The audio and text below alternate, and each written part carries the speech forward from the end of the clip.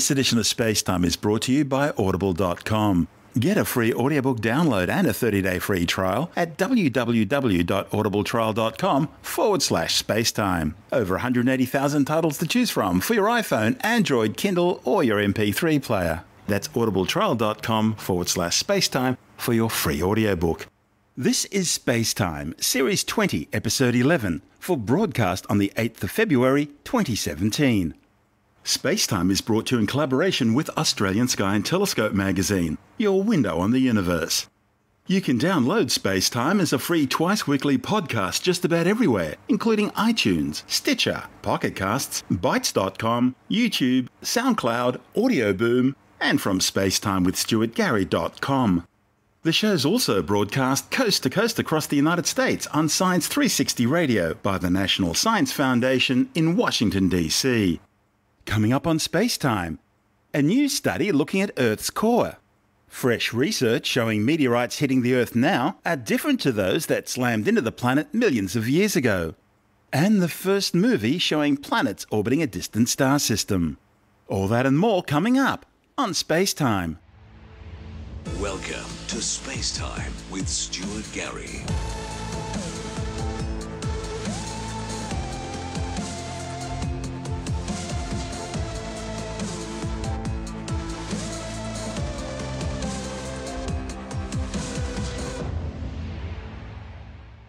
Scientists say they may be a step closer to solving one of the mysteries of the Earth's core. Researchers are fairly certain that about 85% of the Earth's core is made of iron, while nickel makes up an additional 10%. But mystery still surrounds the composition of the remaining 5%. This remainder is thought to be composed of mainly lighter elements, but their exact composition has so far eluded scientists. Now, a report in the journal Science Advances indicates those remaining elements could be hydrogen, silicon, and sulfur. The study's authors from Tohoku University reached their conclusions by developing new models of the Earth's core containing different materials. They then subjected them to temperatures of up to 6,000 degrees Celsius and barometric pressures over 3.6 million times that at sea level in order to simulate the conditions which exist at the centre of the Earth. The researchers then measured the density and sound velocity of their model, finding that the physical properties of the iron alloy containing hydrogen, silicon, and sulfur were consistent with seismological observations of the planet's actual core. The Earth's core consists of a liquid outer and solid inner core. The outer core goes from a depth of about 2,900 kilometres down to around 5,100 kilometres deep. The inner core extends from that 5,100 kilometre boundary down to the planet's centre, a depth of 6,400 kilometres from the surface. The core is one of the most important final frontiers for planetary scientists looking to understand the history of the Earth and the conditions during its formation 4.6 billion years ago. This is SpaceTime. I'm Stuart Gary.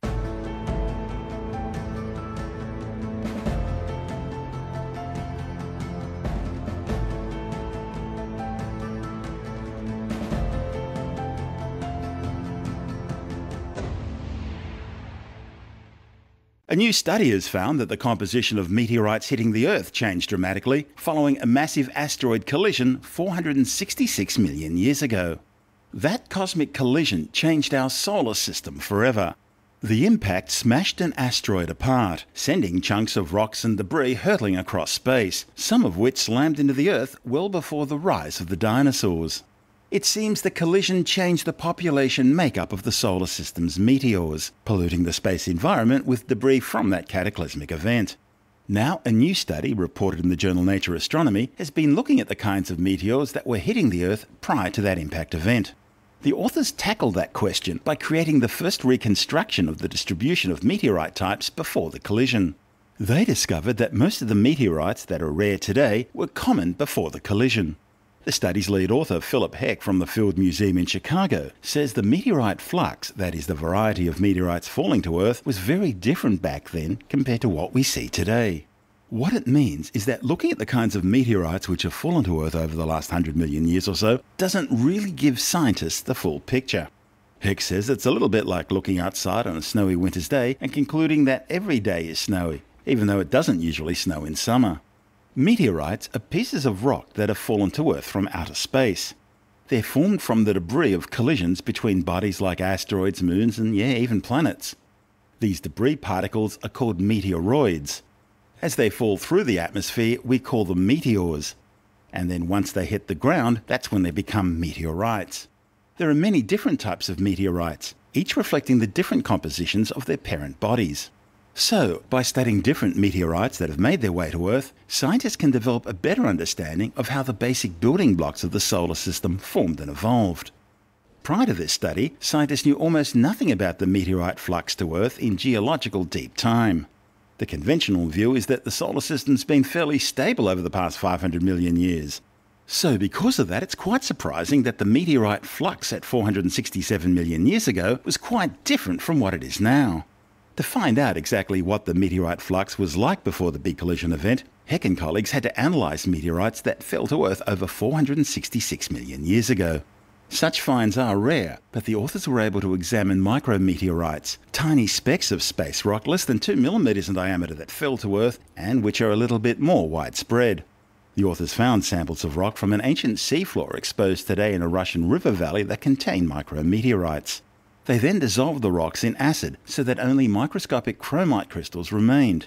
They specifically looked for chrome spineals, crystals that contain the mineral chromite, which remain unchanged even after hundreds of millions of years. Now, since they're unaltered by time, the authors could use these spineals to see what the original parent body that produced the micrometeorites was made of. A careful analysis of the chemical makeup of the spineals showed that the meteorites and micrometeorites that fell to Earth earlier than 466 million years ago were really quite different from the ones that have fallen to Earth since. In fact, some 34% of the pre-collision meteorites were primitive chondrites, whereas only about 0.45% of meteorites that land on Earth today fit in this class. Other ancient micrometeorites sampled turned out to be relics from the main belt asteroid Vesta, recently visited by NASA's Dawn mission. Except for those which hit the planet, Vesta is usually the brightest asteroid visible from Earth. It underwent its own collision event over 1 billion years ago. Meteorite delivery from the main asteroid belt to the Earth is a little like observing landslides starting at different times on a mountainside. Today, the rocks reaching the bottom of the mountain may be dominated by a few recent landslides. But going back in time, however, the older landslides could be much more important. And the same is true for asteroid breakup events. Some younger ones dominate the current meteorite flux, while in the past it was older ones which dominated. Heck says knowing more about the different kinds of meteorites which have fallen to Earth over time gives scientists a better understanding of how the main asteroid belt evolved and how different collisions happened. The study's co-author, Birger Schmitz from Sweden's Lund University, says ultimately the team want to study more windows in time, not just the area before and after this collision during the Ordovician period, in order to deepen science's knowledge of how different bodies in the solar system formed and interacted with each other. For the first time, we can reconstruct what type of meteorites that fell on Earth in a very, very distant past. In this particular project that has now been published in Nature Astronomy, we have made the first reconstruction of the meteorite flux 470 million years ago. If you ask most astronomers today, they will say that the solar system has probably been very stable over time periods of 500 million years.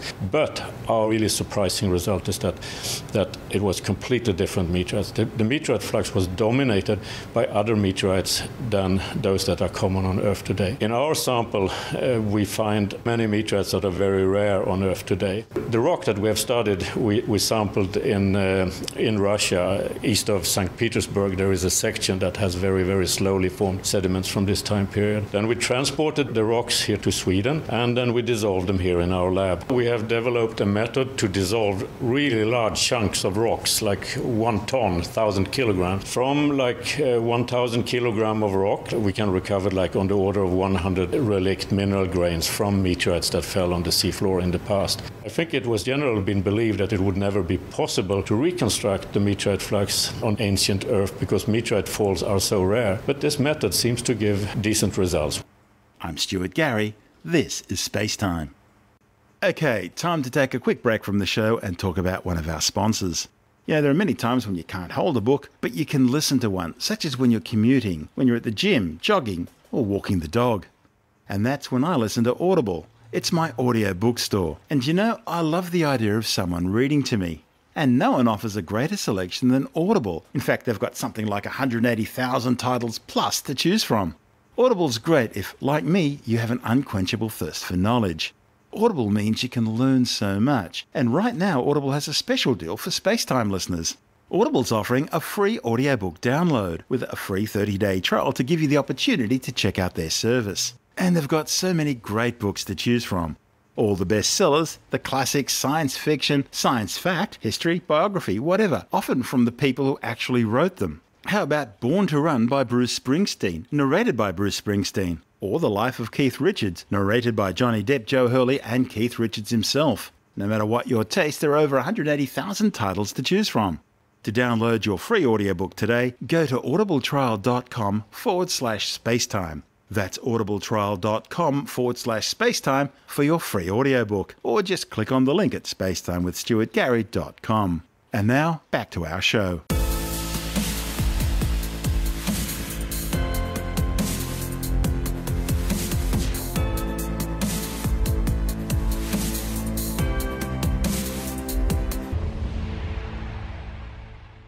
Ever since the discovery of Pegasi 51, the first planet detected beyond our solar system, astronomers have been finding out more and more about these strange alien worlds. Over 3,000 so-called extrasolar or exoplanets have now been discovered. We've found that our solar system may be quite unique in the universe. But the idea of planets orbiting other stars isn't.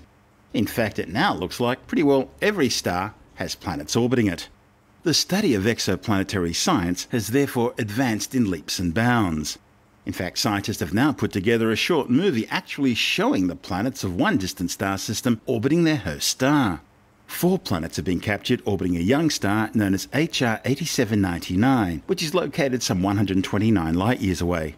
To find out more, Andrew Dunkley speaking with Dr. Fred Watson from the Australian Astronomical Observatory. Now, up until now, our discovery of exoplanets has been, I suppose, more mathematical than it has been actual observation. But that's changing. It is, and it's as the technology improves, Andrew. So you're quite right. The first recorded observation of an exoplanet was back in 1995 of a planet orbiting a star called 51 Pegasi, which is very famous in the world of planetary astronomy because that was the first time a planet had been detected. And it was detected by looking at the wobble in the movement of the parent star. As a planet goes around the parent star, it pulls the parent star to one side and the other, and we can detect that change in speed. We now know of something like 3,000 planets orbiting other stars, many of which have been discovered by the same method. But some have been discovered by what's called the transit method, where you watch the light of a star dim slightly as a planet passes in front of it. Yep. But all of that, exactly as you've said, is highly mathematical. It all involves indirect observations. You're inferring the presence of a planet from the observations that you can make. There are just a few cases that have been made in the last 8 or 9 years where you can actually spot the planet directly. And the problem in doing that is that if you have, say, a planet like the Earth going around a star like the Sun, what you've got is this object that's shining by the reflected light of the Sun. It's literally billions of times fainter than the Sun is, probably tens of billions of times fainter. And yet, seen from a distance, it's right next to the parent star. And so that's why it's been so hard to detect planets directly. But with the right kind of equipment and a planet that's far enough away from its parent star, what you can do is blot out the light of the parent star. You can do it from places where the atmosphere is crystal clear. You couldn't do it from Sydney or Dubbo or places like that. Got to be on top of a mountain with total air clarity. You use what's called a coronagraph, which is an instrument that blots out the light of the star itself and lets you look in the outer regions. And a few planets have been detected in doing that. Why is this a news story now? Because for the first time, we've got an absolutely stunning movie that's been made over a period of about 7 years of this succession of 4 planets in orbit around a star with the elegant name of HR 8799. It's a young star. It's only about 10 million years old. So it's a young star. It's got a planetary system. These are young planets. Very interesting to see that their orbits are actually quite a lot bigger than the orbits of the planets that we know in the solar system. So the nearest one takes about 40 years to go around its parent star. I was going to ask you about that because you said this is a 7-year That's right. Movie. piece of movie. Yeah. And yet that planet is only moving, what, 1/8 of the way around That's correct. That's correct. So that's the inner one. That's too much. I'm just doing the maths in my but head. no, you're on the money there. So 40 years is its orbital period. But the furthest one is taking 400 years to go around its parent star.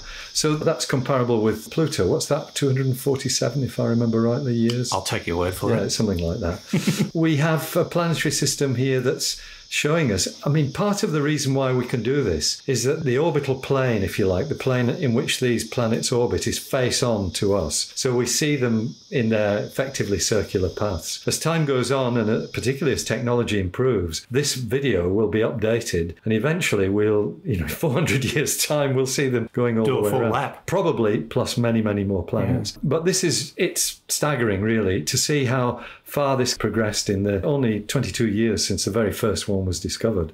These observations have been made with the Keck Observatory in Hawaii, which is one of the world's biggest telescopes. They have 2 10-meter telescopes and can do all kinds of things. Fascinating, yeah. And look, it's another step forward in studying exoplanets and brings us a little closer to analysing them and maybe finding those telltale signs of vegetation or, That's right. or The something else. biomarkers. The biomarkers, exactly. Yeah. That's Dr. Fred Watson from the Australian Astronomical Observatory speaking with Andrew Dunkley on our sister program Space Nuts. And this is Space Time. I'm Stuart Gary.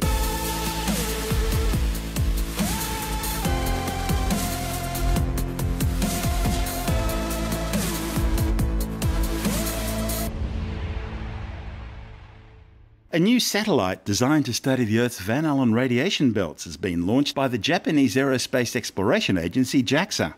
The Exploration of Energization and Radiation in Geospace, or ERG satellite, blasted into orbit aboard a newly enhanced version of Japan's Epsilon rocket. The 26-metre-long 3-stage Epsilon is based around the solid rocket boosters, up to 4 of which are usually used on Japan's mainstay H-2A rocket.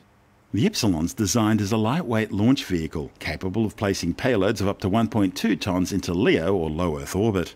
While most Japanese space missions are flown from the Tanegashima Space Center, the Epsilon is launched from Kyushu Island's Uchinori Space Center on the southern tip of Japan, which is primarily used for suborbital flights. The mission went according to schedule. Pyrotechnics arming completed. OBC sequence timer starts. 駆動用電池起動 Thermal batteries activation. SMS 充点火 Solid motor side jet ignition. 一段点火リフト First stage motor ignition and liftoff. ジオスペース探査衛星エルグを搭載したイプシロンロケット2号機は平成28年12月20日午後1時00分00秒に内之浦宇宙空間観測所から打ち上げられました。 The Epsilon 2 with the ERG on board lifted off exactly at 8 p.m. Japan Standard Time from the Uchinoda Space Center. The Epsilon 2 is now flying over the Pacific Ocean to the east with its initial flight angle of 100 degrees. The Epsilon's first stage undertaking a 2-minute burn from liftoff, accelerating the launch vehicle to more than 8,000 kilometers per hour before being jettisoned. The Epsilon 2 is flying properly, and the ground stations are tracking the launch vehicle very well. First stage motor burnout. The Ogasawara station has started tracking. Payload fairing jettison. First and second stages separation. The second stage then ignited and fired for another 2 minutes. Second stage motor ignition. The second stage motor combustion, attitude control, and flight trajectory are all good. The flight goes very smoothly. Current altitude is about 150 kilometers. Velocity is approximately 2.5 kilometers per second. Second stage motor burnout. The launch vehicle is in coast flight according to the flight schedule. Current altitude is about 210 kilometers and velocity is about 5.5 kilometers per second. Second and third stages separation. Third stage motor ignition. The 5.5 metre long, 350 kilogram ERG probe will study how the radiation belts affect spacecraft equipment, including delicate electronics. It will operate in conjunction with NASA's twin radiation belt solar probes. They were launched in 2012 to study space weather generated by geomagnetic storm activity emanating from the sun, as well as high-energy electrons in the radiation belts and how they interact. The ERG probe features 9 scientific instruments. These include an extremely high-energy electron sensor, high, medium and low-energy particle sensors, medium and low-energy ion detectors, a magnetic field experiment, a plasma wave experiment, and a software wave particle interaction analyzer. ERG has been placed into an elliptical orbit to measure the local space environment downstream from the twin NASA spacecraft, which are orbiting closer to the equator. Once fully checked out and operational, the ERG satellite will be renamed Eras after a river flowing near the Uchinora Space Center.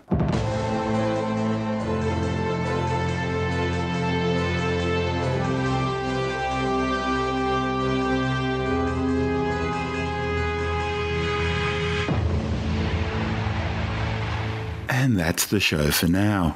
You can subscribe and download SpaceTime as a free twice-weekly podcast through iTunes, Stitcher, Bytes.com, Pocket Casts, SoundCloud, YouTube, Audio Boom, and from SpaceTimeWithStuartGarry.com. The show's also broadcast coast to coast across the United States on Science 360 Radio by the National Science Foundation in Washington, D.C. This is SpaceTime with Stuart Gary. For more, you can follow us on Facebook, Twitter, and Tumblr. Just search for SpaceTime with Stuart Gary. SpaceTime is brought to you in collaboration with Australian Sky and Telescope magazine, your window on the universe.